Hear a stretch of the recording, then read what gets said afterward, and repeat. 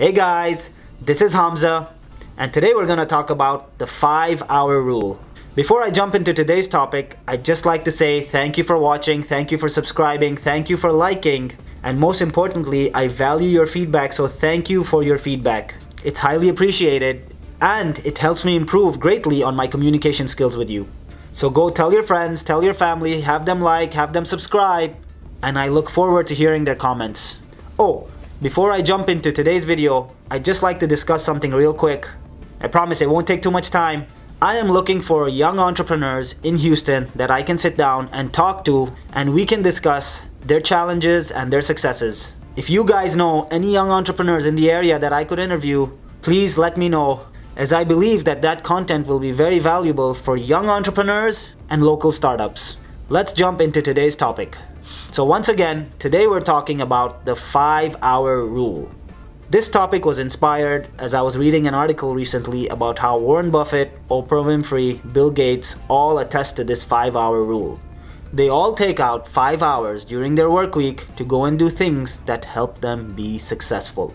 You have to understand that productivity is a very important aspect in your professional life, but you have to take out some time during the week in order to invest in yourself. And always keep learning. After reading the article, I took out a couple of things that may not be relevant to me, but I still do these 4 things that I wanted to discuss with you today.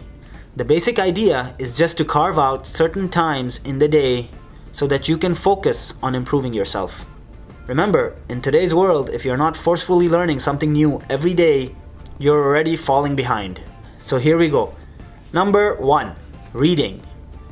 Reading is a habit of highly successful people. It's easy, it's cheap, and you can do it on your own time. I personally like to read for at least 30 minutes a day.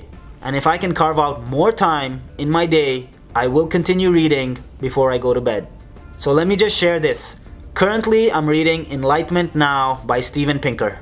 I started the book a few days ago and I plan on finishing it in about 10 days. Number 2, affirmations. Now this is a habit I learned from my wife, and I see her do it with my children every day on their way to school. And it has taught them self-respect, given them confidence, and helped them realize that they can make this world a better place. Affirmations are important. It's something that I have started doing every day, and I carve out time to say positive things to myself. I'll give you an example. I will carve out time to say to myself every day, I will focus on the task in hand. I will lose the ego. I will be kind. I will be humble. I will be strong. Many minds are better than one. And if I take those affirmations very seriously, somehow my day becomes more productive. Number 3, experimentation. And this is one that I am very big on and I believe is the most important aspect of the 5-hour rule. I truly believe that if you're sitting inside a box comfortably, your chances of gaining success are very low. Guys, step outside your comfort zone, start experimenting. It could be a new experience. Let me give you an example. This week, I plan on making sales calls for one of my businesses.